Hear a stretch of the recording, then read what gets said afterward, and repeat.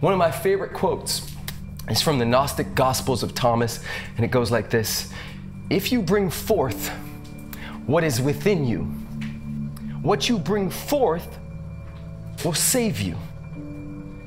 But if you do not bring forth what is within you, what you do not bring forth will destroy you. Now let that land for a moment.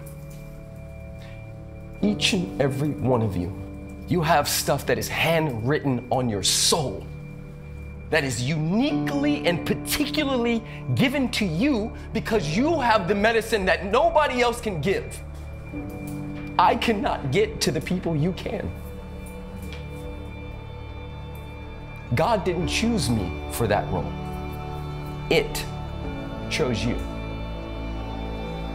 So when you make room for your gifts, and when I say gifts, I don't mean just like, oh, I'm really good at training people or whatever the case may be. I'm talking about the fucking weird shit. 1, go!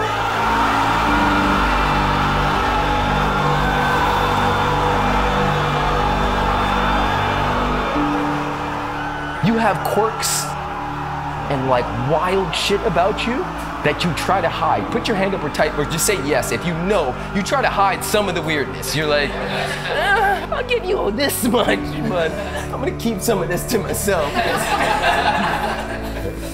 The more you release that, the more impact you'll have. We're gonna go deep.